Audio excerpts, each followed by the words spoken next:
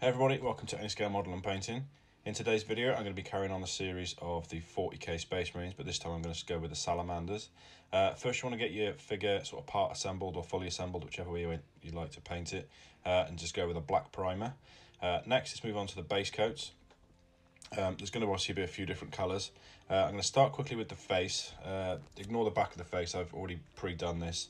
And because obviously they're salamanders and they've got the dark skin, you want to put down a quick coat of Skaven Blight Dinge. Put a couple of thin coats on. It will pretty much cover in one coat, but try not to distort the details too much. But just put 2 thin coats down and then give it a quick wash of Nuln Oil.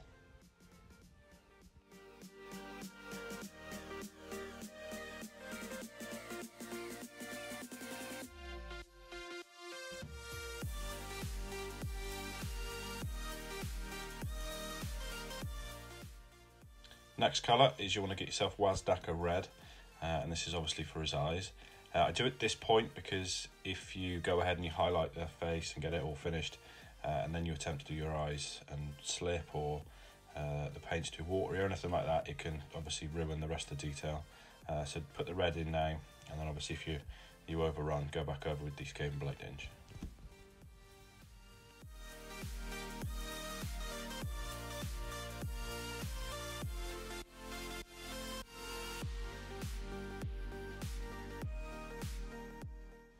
The first highlight on the face, you're going to need Storm Vermin Fur. This is for the first set of highlights, and these are just across the sort of the eyebrows, the nose, the cheekbones, any sort of prominent feature. And then go over again for your last highlight with Carrick Stone, and that's just for sort of the tip of the nose, you know, the high points on the cheekbone, and then that's pretty much the highlights of the skin done. Then get some watered down Bugman's Glow, and just sort of lightly, it's almost like a dry brush or like a fine highlight just across his lips, just to add a bit more definition to that. Then you want to get Mephiston Red, and just sort of cover in the first 2/3 of his eyes, and then obviously the last little section on the end, Fire Dragon Bright, and that will just sort of give them eyes that reflection you need. That's the face done, so now we'll move on to the rest of the body, and I'll show you all the other steps for that. So first colour on the main armour is Wild Flesh. Hope I've said that right. What you want to do with this is just paint obviously the entire armour, and the reason I base coated in black is because you haven't got to touch up the sort of the joins in the armour and the backs of the legs and stuff. So yeah, you can do it in 2 coats. I did it 2 sort of watered down coats, as to not obviously leave brush strokes. And with the black on the arm pads, if you do go over and it sits in any recesses, you can always touch up with some Abaddon black after. Next step is to paint the holster and the pouches, and for that I use Doomball Brown. So I painted that, you'll see me now do the Doomball Brown, but when it comes back I'll just run over the paints I used. I've gone ahead and painted some bits on it, so I'll go through them next.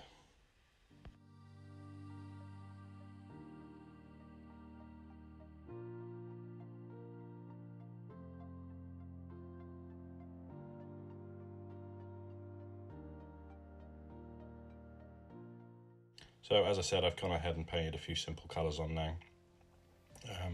Won't go over in too much detail. First, the eyes of the helmet, I went with Avalanche Sunset. And again, if you just go over, just touch it up with a bit of the wild green, the wild flesh, sorry. Next, I did the crest on the armour with Retributor armour, just on the front there. Next, all the metal parts, I used Leadbelcher, obviously for the rifle. The little key on his thing there, and he's got a little a bullet there. I did the casing of the bullet in it. So that's that colour. The next one I used is for the parchment. I used Rakarth Flesh.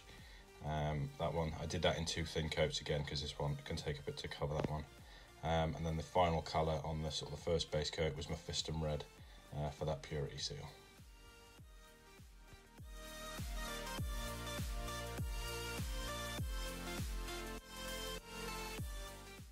So step 3, it's time for washes, and for this particular model I used 3 different washes. The first one being Null Oil, and for that one you use on the green armour and any lead belcher colours. The next one after that you'll need Reikland Flesh Shade, and that's just for the Retributor armour crest in the middle. And then the final one you'll need is Agrax Earthshade, and for that I used that on the Purity Seal, the parchment, and the brain pouches on the back there. So that's when it's all highlighted, so it's obviously starting to come to life a bit now. And then we'll move on to some highlights in step 4.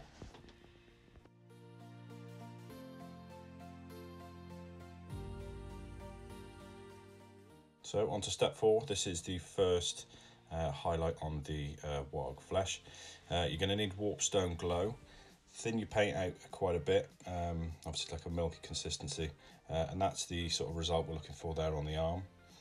What you want to do is you want to cover most of the panels you can see. I'll show you now on the foot. But what you don't want to do is you don't want to go too far into the recesses. So as you would suspect, like a shadow from the previous green, just leave a bit of a gap in between the recesses and go over. Don't obviously go all the way back in there. It takes a little bit of getting used to if you're not, you know, the most confident painter. But at this point I'd recommend a sort of decent brush. I use the Red Grass Game ones at the minute, and they look pretty good, and they do the job quite nicely. 2 coats was probably better on some of the bigger sections like that. As you can see, it's not doing full coverage, but the smaller ones you can get away with. So yeah, just play around with it, and leave obviously the gaps and stuff in the recesses, and it'll start coming to life.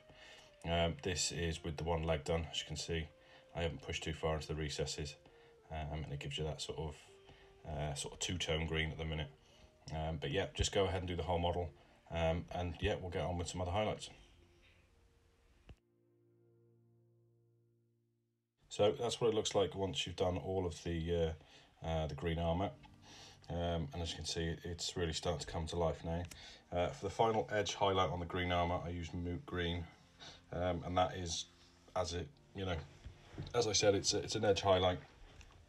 So just obviously the defined edges on the armour, any sort of anything that sticks out, creases, everything. Basically, you want to get yourself a watered down paint slightly and get yourself a good brush again for this. I use the Red Grass Game ones. They're the Kolinsky hair, and they always keep a fine point, and this is the point. If you want to get a decent paintbrush, edge highlighting is where you're going to need a brush that's going to hold its tip. I mean, I've been using this pretty constant, to be fair, and it's still got a great point on it. So yeah, just watch the rest of the video of how I've done it, and again, if you make a mistake, if you're quick enough, you can probably just knock a bit off with your finger, or just get a clean paintbrush with some water on it, and you can normally sort of wash it back off and go again. But yeah, watch the rest of it, and then we'll get cracking with some more highlights.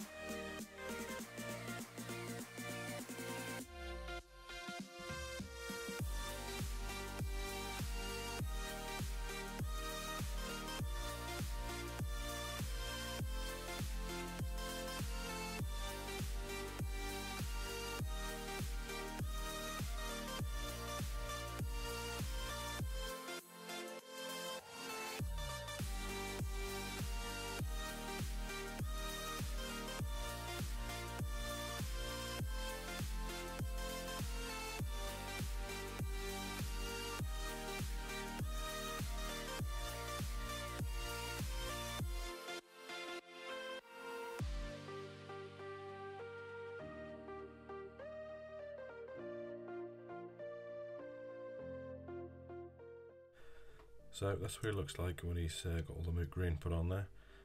Obviously with the 3-tone green there, looks pretty good. For the final highlights, you're going to need Stormhost Silver, and that's for the lead belcher parts.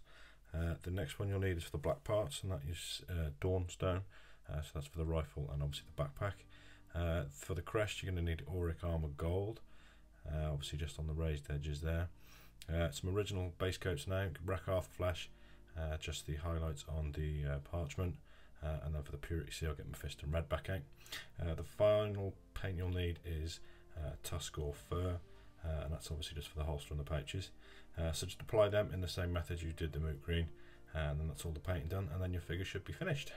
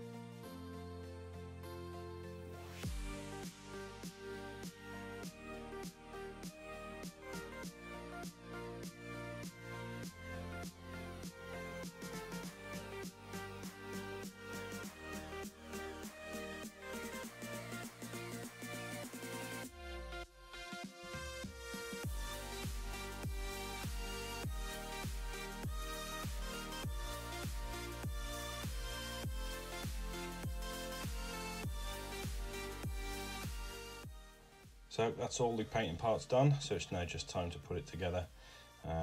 It's obviously this is what it looks like when it's finished, and coming up with the backpack there with the edge highlighted Dawnstone just really makes that black backpack look less sort of imposing. But yeah, that's done. There's going to be some stills coming up now, and obviously for the Salamanders I've done a bit of a volcanic looking base which I haven't shown in this video, but at some point I will go through all like the technicals for Citadels and make a video of it. But I'll leave you with the stills, hope you enjoy them. And yeah, hopefully, you know, give it a go and see what you can come up with.